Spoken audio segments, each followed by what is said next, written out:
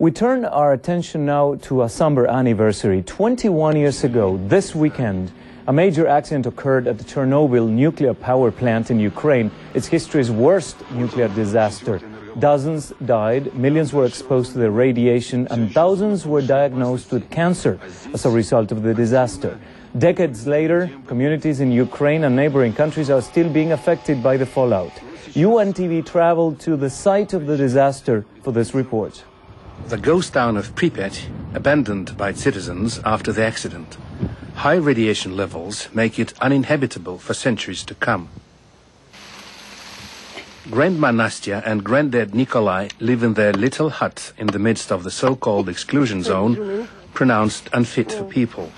They were relocated after the accident, but came back to their roots, joining the ranks of few others unable to cope with life elsewhere.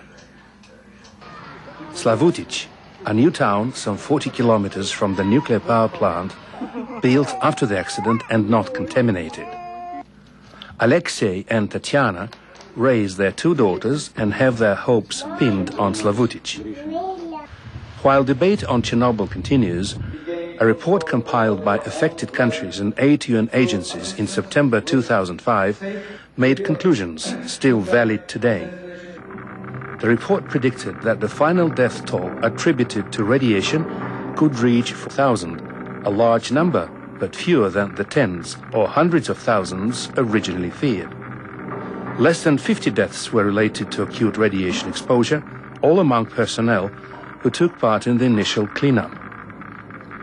Well, I think it tells people what the numbers really are, that there's no speculation in that. There is some uncertainty in the values, but it's very close around the 4,000 mark for cancer deaths, and the other speculations are just not valid. In addition, some 4,000 cases of thyroid gland cancer have been recorded since the Chernobyl disaster, mostly children and adolescents up to the age of 18 at the time of the accident. But the survival rate has been almost 99%. Experts have agreed that the largest public health problems were psychological effects, resulting in paralyzing fatalism and lack of employment opportunities. And what we advocate is, at the national level, policies that really we advocate in all three of the countries generally, policies that encourage investment, that encourage the formation of small businesses, particularly in these areas of small family agricultural businesses.